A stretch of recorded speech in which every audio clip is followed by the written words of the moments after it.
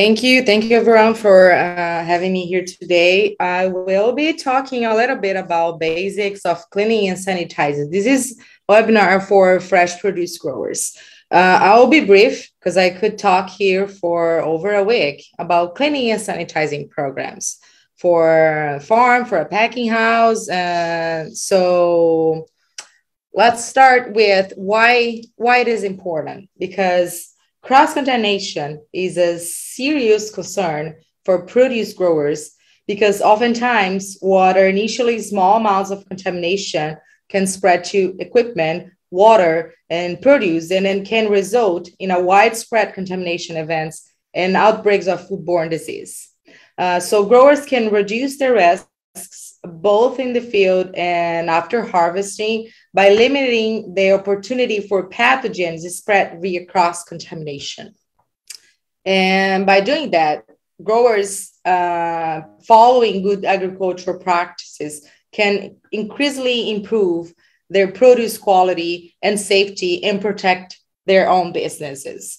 So producers can use the standards, cleaning and sanitizing practices to reduce source of microbial contamination through cross-contamination on their produce. So cleaning and sanitizing programs, you have to think about when you're in a packing house or even in your field, we have those, what we call 4 zones of contact, 4 zones. So the zone 1 is the food contact surfaces. So this is where the produce contact directly. It is the more critical one. So we can say there are harvest bins, there are roller, brushes, containers, workers' hands, and harvesting tools, and everything that directly contact produce. So, and then cleaning and sanitizing is extremely important on this zone 1. Zone 2 and 3 are adjacent to food contact surfaces. They are also important to pay attention. But in zone 4, it's outside the packing house, let's say. But it's also important to maintain a cleaning and sanitizing program through all these 4 zones. So you're reducing cross-contamination and contamination of produce. So basically, cleaning and sanitizing program are followed by 4 to 5 steps. Basically, it's 4 steps. So first of all, we are going for physical removal of residues. Those when we are washing produce, whether it carries a lot of soil or a lot of residues, they can be cleaned out with a brush, removed manually with a brush, or you can just do a water rinse to remove the excess. And again, this water needs to be potable, safe to drink. It needs to be following the safe standards. And after that, then you apply the cleaning solution, what we call detergents. Then it's appropriated cleaning agents that will clean the soils, the residues that you have in there. And you're going to brush it, or you're going to use any tools to remove the excess using the detergents. You can use a acid rinse if you have a lot of mineral buildup, especially if you have heavy water on your facility. But mostly after this applying detergent, you do a final rinse with clean water that could be warm or cold water to remove all the excess of cleaner. And then you apply the sanitizer. Sanitizers can be, most of sanitizers, you don't need to rinse it out. You just apply the sanitizer and let it dry. And then cleaning and sanitizing programs, I always like to say that is unique to your facility, your practices, and the commodities that you're washing. For example, root vegetables often require an initial rinse, scrubbing, followed by 1 or 2 additional rinses to remove the soil residues. While fruits and vegetables that grow all above the ground might be brushed and wiped with soil or any kind of residue. So we can see the difference here based on your commodity and based on your practices. Some other commodities that are more delicate and more perishable products like strawberries, blueberries, the growers don't normally wash them with water. There's all the processing, the sorting, and the packing is in a dry facility, which is every time you're adding water to your processing, you're adding another point of contamination. Even though you're adding sanitizer to the water, even though it is still adding another source of contamination. So, but again, some produce cannot be dry washed or dry processed. They need to be washed with water. But then some other, they don't need. So in this case, when you're when you're processing small fruits, you don't need to use it. It is a dry facility, so you don't use water. So when you're cleaning and sanitizing your equipment, it tends to be all dry cleaning, unless you have equipment that it can be disassembled and then it can move to other areas that you can wash and clean and dry. That is fine. But in the cleaning place equipments, they're normally washed dry. So you don't add more contamination, more opportunities to grow bacteria on those areas. And when you're choosing cleaning and sanitizers, let's talk about cleaning. The cleaners normally for produce washing, you're going to use alkaline detergents that are more likely to wash carbohydrates, which is the source that we are bringing from the field, and then fruits and vegetables. And for any routine environmental cleaning, we are talking about equipment, we are talking about floors, we are talking about tools, and we're talking about bins. Keep in mind that you're always using low water pressure, because let's say if you're washing your floor and you have high pressure, it can splash to your everywhere and even to your packing line equipment. And it can also contaminate if you have something in the floor, which is normally the dirtier players. When you're choosing the sanitizer, keep in mind that it needs to be EPA registered sanitizers. The most used ones are chlorine and peroxyacetic acid based sanitizers, and they need to be approved for food contact surfaces or produce washing when you are adding to the wash water.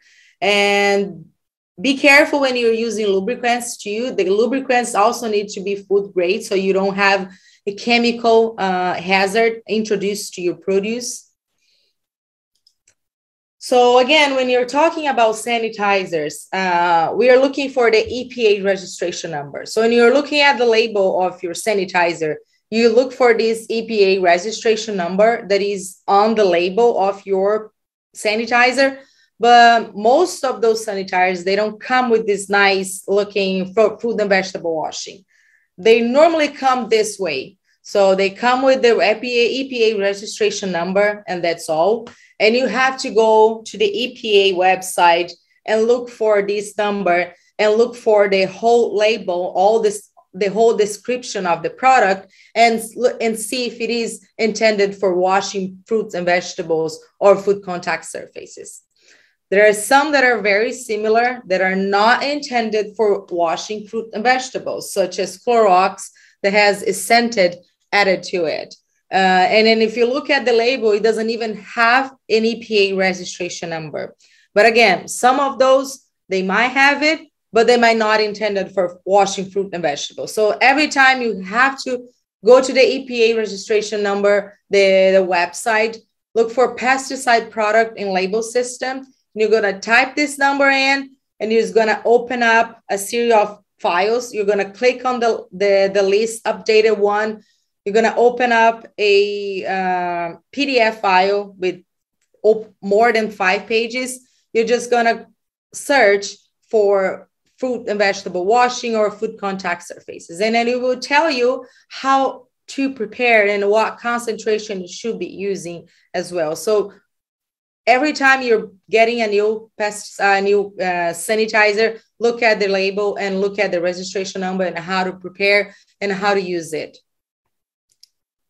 And also in the current Southeast Vegetable Handbook, we have a list of sanitizers that can be used in wash water, dump tank, or vegetable wash water. And they're specified by the use, whether it's for using the wash dump tank or equipment, some concentration range, some use. But again, this is just to give you an idea and an overview of what sanitizers can be used. But again, every time you get a new one, go to the website and look at the label and read the label for the product. Some suppliers can provide a manual that you can read it through, and then it has the specifications for it. But oftentimes you have to go online and look for the fact sheet and then the description of it. So, and then important things to keep in mind about cleaning and sanitizing programs on your facilities is that you need to set up a cleaning and sanitizing schedule that can be determined based on your volume of product, time interval, or between individual lots of products. So it is your cleaning schedule. So you have to set it up. And it has to be effective.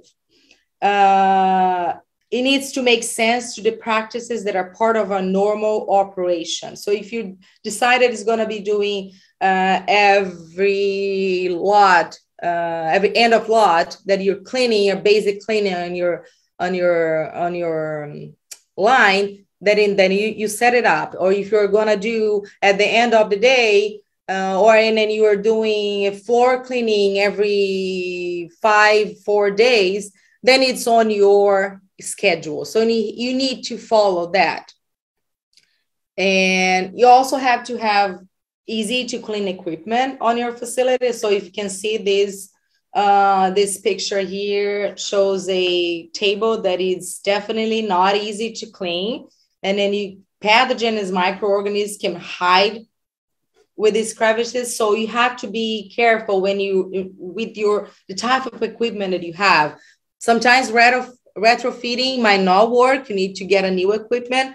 It doesn't mean that you have an old equipment, it cannot be cleaned or sanitized. So just keep that in mind. Segregate cleaning tools. You can use color-coded tools.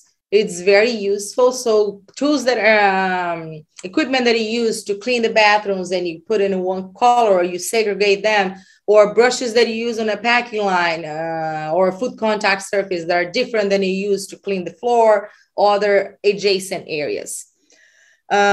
Keep pests and animals away from your processing area. So they all oftentimes bring pathogens. So you just want to make sure that you have a pest control system. And for everything you're doing on your packing house or processing or harvesting, you need to have detailed standard operating procedures and document everything you're doing based on your cleaning and then on your practices. And lastly, workers training is extremely important. They need to understand why cleaning and sanitizing is important and how to properly perform those practices. So that's why this is one of the most important concepts and key points. Workers training, they need to know what to do and properly how to do it. So to wrap up, I'm just gonna promote one of our programs that it's recently launched. It's called the Ag Water Safety Program.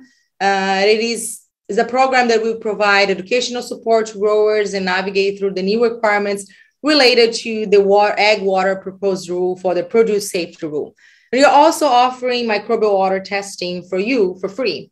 So if you're interested in participating, you can access this link here and fill it up a pre-screening survey, or you can use the QR code here and open the survey link.